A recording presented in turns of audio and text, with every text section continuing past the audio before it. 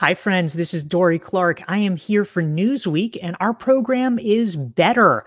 Every Thursday at noon Eastern, 9 a.m. Pacific, we are talking to you about how to improve your life, how to make things better. And today we are going to be talking about the concept of effortlessness. That is something that during the pandemic, we have all been striving for. Everything feels so hard over the past now, 14 months, right? So the real question is, how can we understand better how to make it easier to do what matters most? And so as part of the effort to discuss these great concepts, we are going to have a guest today. It is Greg McKeown. He is the author of the book Effortless. He's going to be joining us momentarily, and it's exciting to get to talk to him. You might be familiar with Greg from his million-selling book. I mean, these days, check that out, right? A million-seller Essentialism, which came out a few years ago. So Greg has actually just joined the stream, and I am going to give this a go. Let's see if we can bring Greg in. I'm not sure if the picture is working yet. Greg, can you hear us? I can hear you. Can you hear me? I sure can. Although, unfortunately, you are a mystery man right now with a black square. Here we go. We're going to try something with it. Yeah, all right, let's make it happen, my man. I'm excited to talk with you, and I know that our viewers are as well. Well, it's nice to be with you. I know that we're just going audio here, but it's such a pleasure. Thank you. I love being with you. Well, thank you. That is great. Well, as you are working on the audio settings, I will just dial back to me here. And in the meantime, I'd actually love to see who is here in the audience. So if you wouldn't mind typing into the chat box who you are and where you are from, we'd love to give you a shout out. And of course, we're going to be taking your questions during the live stream. So feel free to start putting them into the chat box. We want to hear what's on your mind when it comes to effortlessness, essentialism, and all things Greg McKeown. So we're very excited about all of that. We want to hear from you. So, Greg, the first question that I have for you, and we'll give this a go. It's still a black square, so we can perhaps keep toggling a little bit. But what I'm very curious about and would love your perspective is that ultimately, you're writing a book called Effortless. I think all of us would love to be there. During the pandemic, that's kind of been the opposite of most people's experience. Things feel so hard. They feel so laborious. What has been your perspective about the past year and ways that we can begin to just turn the dial a little bit more in the direction away from effortful and toward effortless? Well, I think there's two kinds of people in the world right now. I think there are people who are burned out. And then I think there are people who know they are burned out. And it's actually quite an achievement to get into the second category, because one of the things I found in my research for Effortless was that the more burned out a person is, the less likely they are to know about it, because all the things that make it hard to know, all the factors of burnout, it makes you less clear about all sorts of things. As you approach burnout, you discern more poorly, what's going on in your relationships. You start to take things personally that aren't intended to be personal, and so on. Like, it affects our ability to discern in all sorts of settings, including our ability to discern how we're doing.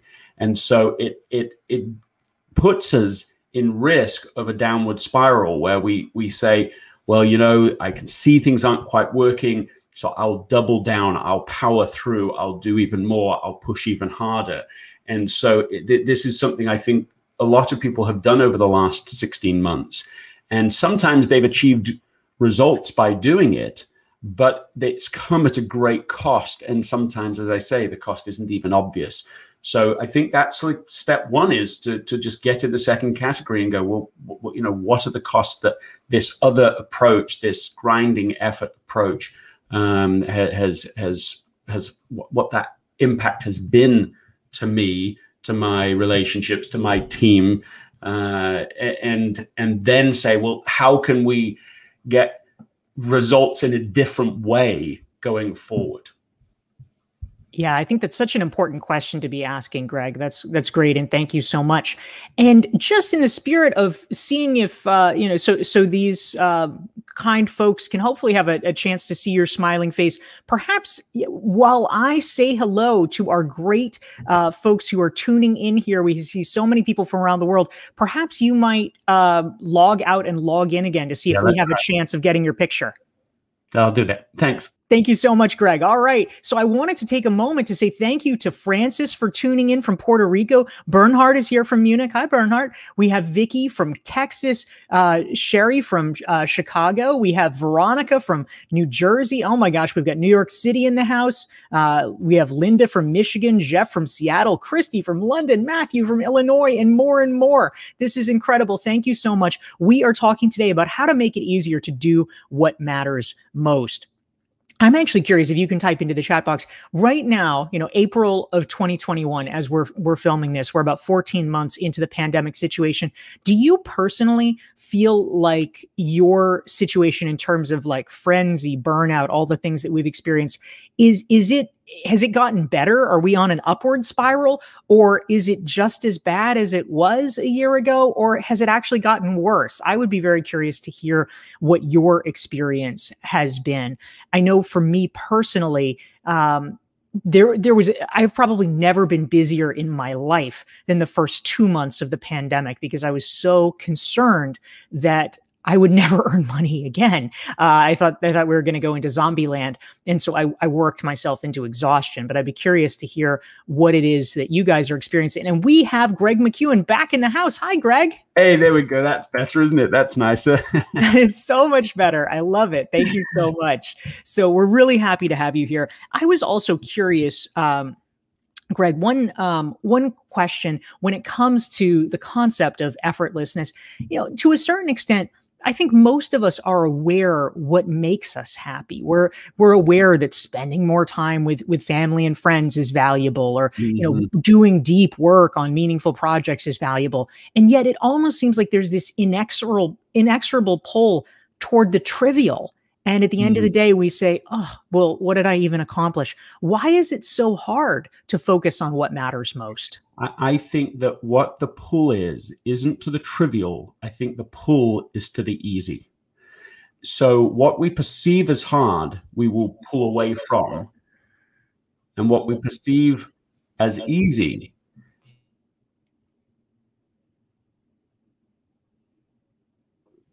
what we perceive as easy, we will be pulled towards. And so a lot of people and a lot of leaders believe and will state as categorical fact, no one even questions it, well, this thing is going to be really important, it's going to be really hard, but it's going to be really worth it. They just state it. And I've watched leaders do it. And from now on, people can do it. They'll watch that this is done, and no one says anything about it because it's taken as just a truism. And so then it sets up this false dichotomy between the essential and overwhelming on the one hand, and the trivial and easy on the other. And so when people have to choose between those two, they want to say, well, let's do the essential, that really matters. There's not a lack of motivation. But it just is it's just overwhelming. It's too much. So then they want to pull into, well, I'll just check social media. I'll just go on, whatever, ESPN. I'll go to email. They'll do the things that are easier to do and perceived as easier. But the whole question, and this is one of the drivers of this new book, is to say, well, what if you could make the essential things, the most essential things, the easiest thing in your life? What if you could just stack the decks in your favor? That could change everything. I mean, it does change everything.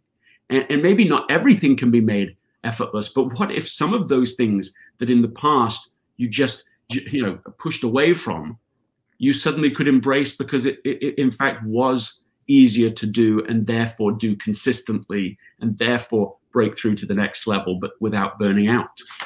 It's a powerful question to be asking, and the book is Effortless. This is the new book by Greg McKeown. You can learn more about him at his website right here, gregmckeown.com. And if you want to make sure you never miss one of our weekly Newsweek sessions, you can subscribe to my email list at dorieclark.com to get regular updates about our fantastic guests. So, Greg, the logical next question for people who have not yet had the opportunity to read your book, which just came out 2 days ago, is, all right, where do we start? I buy in, I believe it, I want to make the most important things effortless. How do I do it, Greg? What would you tell them? I think that you just have to really answer two questions. So I wrote a book, as you've already mentioned, Essentialism, and that really in one word is prioritization. And then the new book is Effortless, and in one word, it's simplification. And I think of them as being cousins or siblings, like they stand alone, they're separate, but together is where the magic happens. To use a presumptuous example, a British example, Paul McCartney and John Lennon both created music separately, but the magic happened when you did it, they did it together in the Beatles. So in it, hopefully a little similar way, essentialism and effortless work together. So two questions just to get the thing going is, what is something that's essential that would be a game changer to your business, to your career, or just personal life? Something that you already know matters, so you don't have to overthink that. And then immediately, once you've identified that, you just start with, like, how can you make it effortless? And there's a series of questions you can ask to start getting there. But that question alone is one that we often don't ask. In fact, my experience is that literally almost never do people ask that question. And so as a result, they're asking other questions like, well, how can I work harder to achieve this goal? How can I put in more effort? Of course, their brains give them answers to that question, to those alternative questions. So if you start with, look, how can it be effortless? Here are a few other specific things you can ask. How can I make it enjoyable? How can I, what does done look like? So I'm not just forever spinning. What's the first obvious step that I can take, the very first action? How can I remove, what are the fewest steps necessary to get to completion? But all these questions help to guide someone through a sort of personal application of essentialism and effortless. As one example, I was just talking with somebody. I said, okay, what's essential for you? They said, eating healthy. If I could do that, I know it would make a huge difference to my sense of well-being, even to my career, because I just feel more confident in what I'm trying to achieve each day, give myself better fuel. And so we went through the questions. Well, how could you make it effortless? He said, well, I suppose one effortless way would be to set one of these automatic delivery services. I said, okay, well, what does done look like? Well, done looks like my credit card's in, it's scheduled, it's done. That would be done. That's how I would know I was there. What's the very first action? Go into Google, search for that. What could you do within the first 10 minutes in a microburst? He said, and he like just paused it, not awkwardly, but like this quite poignant pause. He's like, in 10 minutes, I could do everything. I could sign up, I could set it up, and it would work in perpetuity. And that was quite a lovely moment. I said, how long have you been struggling with this? He said, 20 years. And we're like 10 minutes to solve it. And that's, when you're in effortless territory, and he found himself there because he like just relaxed. I mean, we're doing like we're doing now. It was like in person, he just relaxed. And he was like, I can do this. I can do this. Instead of taking the torturous journey, the hard journey, well, I've got to make the food, I've got to do it, I've got to discipline myself, I've got to really, we just said, we found a whole different path. It was always there, but he hadn't been asking those questions. So I think if somebody asks these questions, sometimes you'll find a new answer that you didn't have before. Yeah, it's a powerful reminder, Greg, that in just a short period of time, you really can change the game. And Richard typed in a great example here. He says, effortless is setting a personal rule where I work out every morning, no matter what. It's easy to go daily now. So good job, Richard. Can we just play on that for a second with Richard? Because first of all, I love that. Yes, you have done something to make it effortless. You've made one decision that makes 1,000. You're saying, let's take out the cognitive work that is effort, right? Effort is cognitive work. So you've removed that. You've said, I've made my decision once instead of every single day. Am I going to do it? When am I going to do it? What am I going to do? And that's just enough. You don't have to make something very full of friction to not do it. You just have to have enough that you go, oh, that feels overwhelming. It just feels a bit too much today, to then not do it. But I want to also build on something Richard's saying here to extend it further. Because there's three categories of sort of ways of trying to do something that's essential. One is to treat it like a chore. It's important, but I'm going to muscle through this. I don't want to do it, but I'm going to do it anyway, right? There's a chore. The second, and this is what I see Richard doing here, is to set a habit. Okay, once it's habitual, that makes it easier because for all the reasons we've just discussed. But there's another level, there's a third gear that's more rare, and that is to turn it into a ritual. Now, often people use the term habits and rituals interchangeably, and it's the same. But I think of them very differently. A habit is what you do. A ritual is how you do it. And why that matters is because a habit is something you do for some future reward. You exercise so that you feel better afterwards. You exercise so that you're healthy in the future and live longer. Those are all good reasons to do it. But a ritual is distinct because it's like a habit with a soul. The way you do it is itself enjoyable. You look forward to doing it because this thing has become something that itself is meaningful. And I'm not saying it isn't for Richard, it might be. But I wanted to make that distinction. So someone could say, I mean, I've had people, I'm running, I need to run. It's like a chore. Do you like running? I hate running, but I need to do it. Well, that's not the only way to exercise. You know, you could find something you enjoy. Recently, only the last couple of weeks, so I don't want to overstate how well we're doing, but took up swimming again because I love swimming and I love swimming with my children. And if I can get them to do, and we'll just go and do laps together, that's enjoyable. It's a ritual in and of itself. It's its own reward. And so with the right type of approach, by trying, for example, to link the thing that's essential with something you already find enjoyable, you'd already do, you'd already want to do, you can construct rituals that are meaningful, enjoyable, and therefore you're going to keep doing them because you're looking forward to it. It's aligned.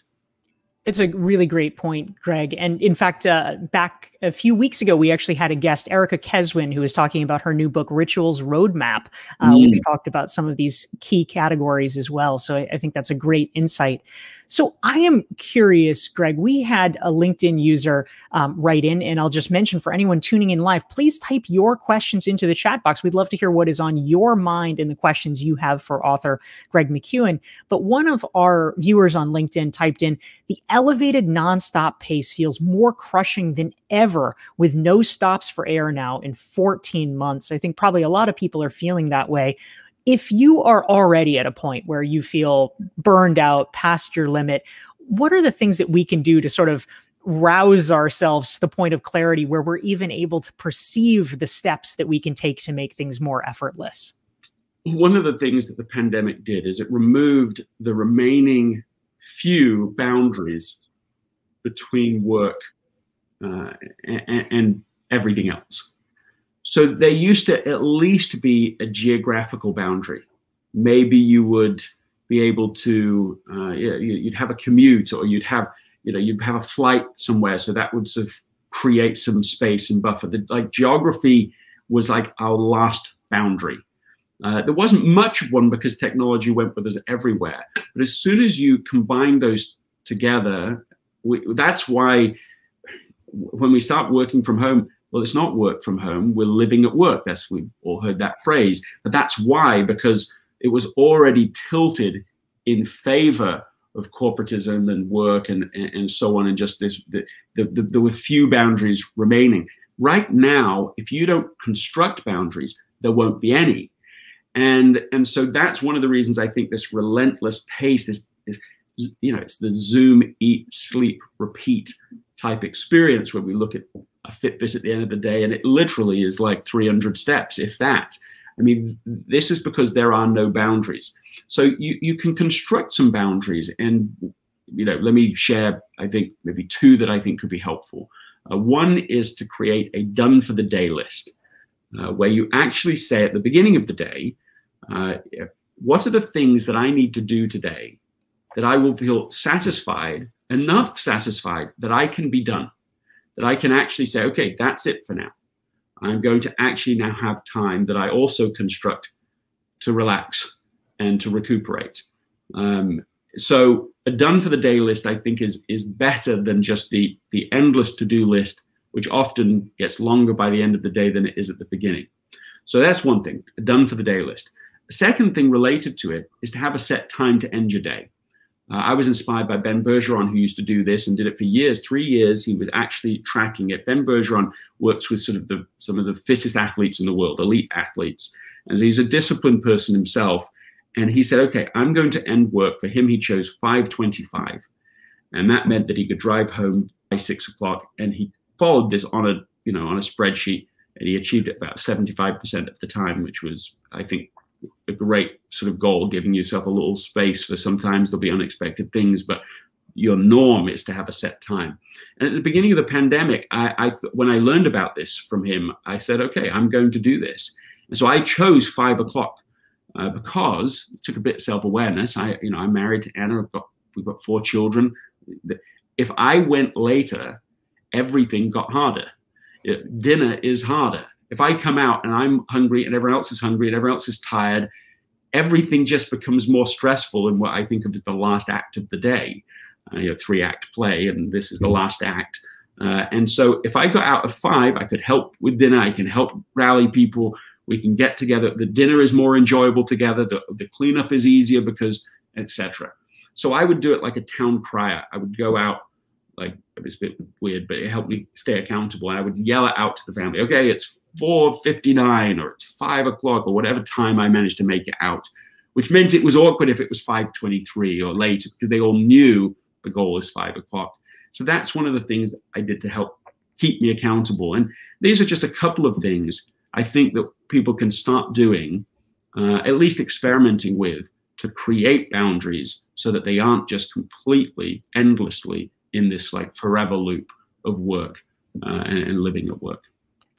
Those are great tangible strategies, Greg. Obviously, as you say, the boundaries have really blurred and it does become much harder. So I think people can really make good use of that. So a question came in that I thought seemed very relevant, and it ties in with something you were mentioning earlier. Maria was curious. She said, how would you address the instant gratification of the easy, for instance, just turning on Netflix, versus the essential when you are feeling burned out? It's very easy for us to want to gravitate to things that require no mental effort, I guess. How can we just break out of that slump? Well, I mean, my first thought about this is just not to be so super hard on ourselves about turning on Netflix as being a big non-essential. I think there is a place in the environment that we've been in to just create space that just, I mean, the whole point of entertainment, good entertainment, is that you get to have a release. You're giving your mind a break. It doesn't have to be conjuring up thoughts. It is just being given something to just enjoy, make you laugh, and so on. So I think in its place, we don't have to just be, oh my goodness, I can't believe it. I always really want to put on Netflix for a bit at the end of the day. Okay, I think there's a place for it. The only thing I would say beyond it is just to make sure to try to construct rituals that are in fact relaxing and rejuvenating. Now, if Netflix does that, then I think the right portion of that can be good. If like many overachievers, you don't really know the answer to what relaxes you, then you kind of need to start this idea. It's like take that relaxing is a responsibility. Or said differently, relaxing is a competency. And you actually have to learn how to do it. And one way to do that is to start listing out. We start with 10 items. My wife and I have done 20 now, but start with 10 things that are like joyful for you, enjoyable, relaxing, rejuvenating. At first, when we first started this, both of us, we just like, we don't know. And so we had to like pay attention. What things are just good and we enjoy doing them. And so, now Anna's, read fiction. She really likes that. That's more rejuvenating for her than going on Netflix.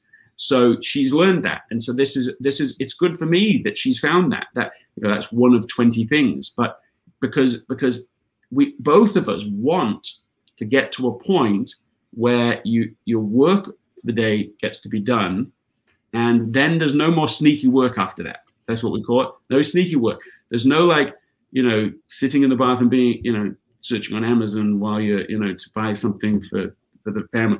There's no, being in a hot tub and being on email. Like, we want to be able to divide it so you give your mind and body a break. Why? Because, the biology is simple, that it's like a slingshot. If you can really unplug, if you can really give your mind space to rest and relax, get into a more effortless state, then you'll be able to leap forward in your creativity and your productivity the next day. So this is, this is part of the natural,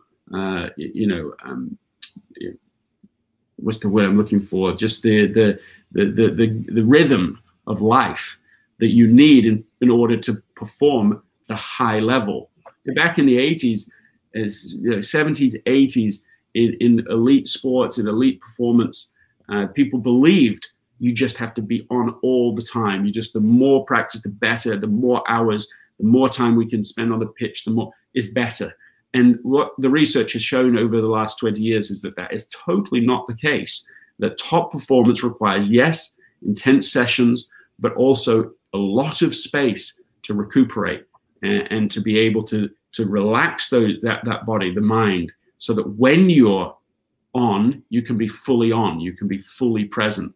But when you're off, you can also be fully present, but now on, relaxing, and so on. So there's a couple of thoughts.